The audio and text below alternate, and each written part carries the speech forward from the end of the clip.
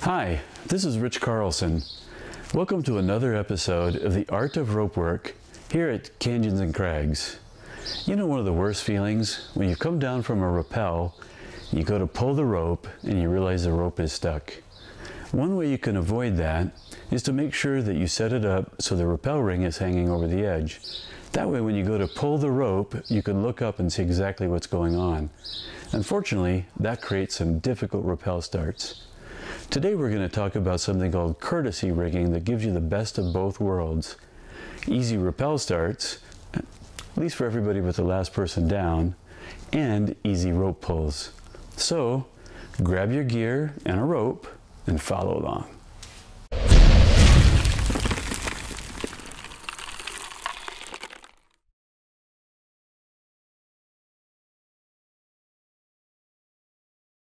Courtesy rigging is quite simple to set up and use. The anchor webbing is rigged long enough so the rappel ring will hang over the edge for the last person down. For everyone else in the group, the rappel ring is pulled up and clipped with a carabiner to a loop close to the anchor. At this point, you can use whatever rigging is appropriate for your group's safety and efficiency. Illustrated in this photo is a totem block used as a releasable contingency. All but the last person in the group is able to rig for rappel away from the edge and start their rappels normally. The last person removes the carabiner from the rappel ring and the anchor webbing, extends the webbing so the rappel ring hangs over the edge, and deals with the difficult start, taking one for the team for an easy rope pull. In this photo, I have my rappel device rigged and locked off. I'm using the webbing as a hand line to lower myself over the edge until I can load the rope. Once the rope is loaded, I will unlock my rappel device and rappel. It's a beautiful thing when you can look up and see the rappel ring hanging over the edge and watch as the rope pulls smoothly, then drops to the ground. Let's do a quick review and look at a few simple ways you can set up your webbing for courtesy rigging. The term courtesy rigging refers to a system that provides everyone in a group, except the last person, with the ability to rig and start their rappel back away from the edge. The last person repositions the rappel ring over the edge for an easy rope pull, but they are forced to deal with a trickier rappel start. There are a variety of ways to set up courtesy rigging. Presented here are a few of my favorites. The first method starts with a frost knot to create the courtesy rigging point for everyone except that last person.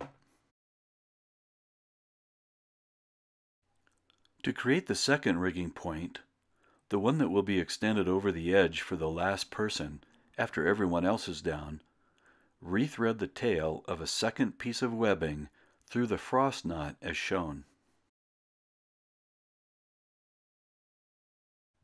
Be sure to leave adequate tails and have someone else inspect the knot.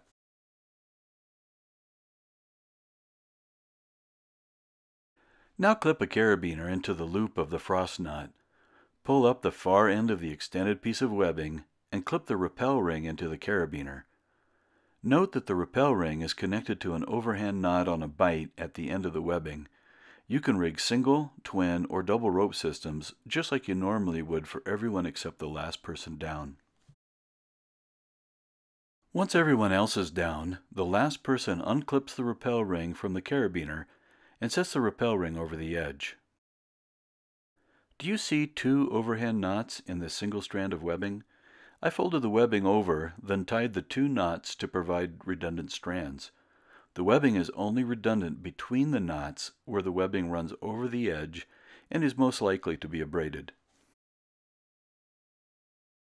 The next method for setting up courtesy rigging involves a rethreaded frost knot. It only requires one piece of webbing that is long enough to go around the anchor and extend over the edge. Start by establishing the location of the overhand knot that will be rethreaded. Instead of rethreading this knot with the tail of the webbing like you normally would, fold the tail over to create a bight and rethread with the bight. When you are finished tying, double check yourself, then have one of your partners check it. Make certain that there are 3 strands of webbing coming out of both ends of the knot and that there are 3 strands everywhere inside of the knot. It is possible to accidentally tie a slip knot, so be sure to test it in a safe position before anyone goes over the edge.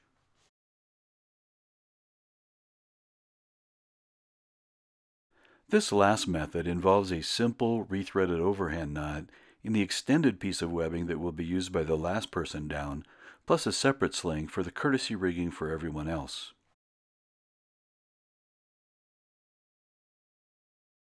I prefer using a simple basket for the courtesy rigging because it is simple and quick for the last person down to remove it.